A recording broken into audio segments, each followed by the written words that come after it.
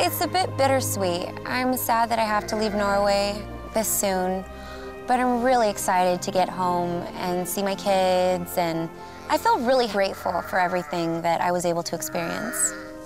Hey, Sarah. Hey, Henrietta. Hi. Slik som alle de andre som har måttet forlate Norge, får også Sarah en bok som inneholder informasjon om hennes slektshistorie, samt hennes gjenværende slektninger.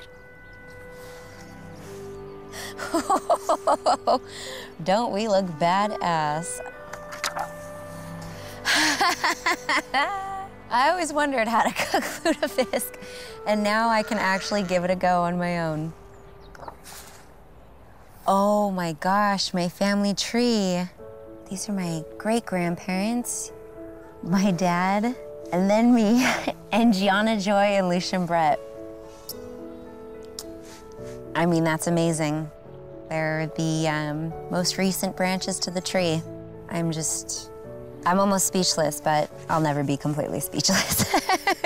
No, it means so much that I can actually see this. I didn't expect to be able to even know any of this.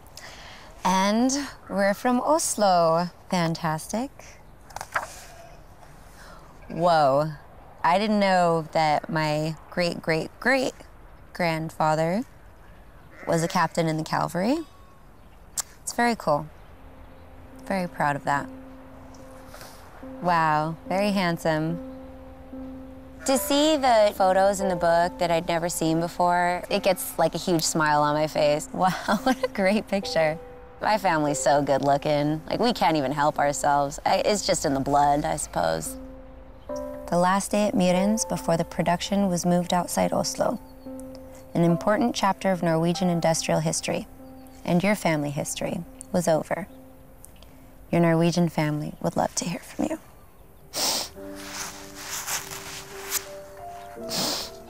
That's really cool.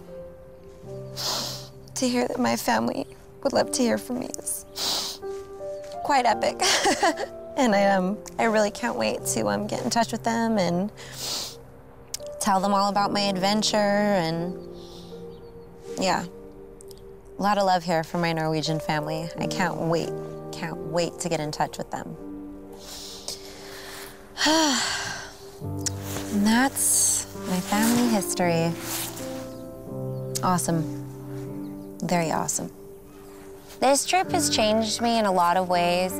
It's just been amazing to experience the Norwegian people and to have that type of synchronicity, is that I do come from this and I am one of you, and it feels wonderful to be able to go back and share that with my children and bring them back here very soon and show them just how wonderful this country is.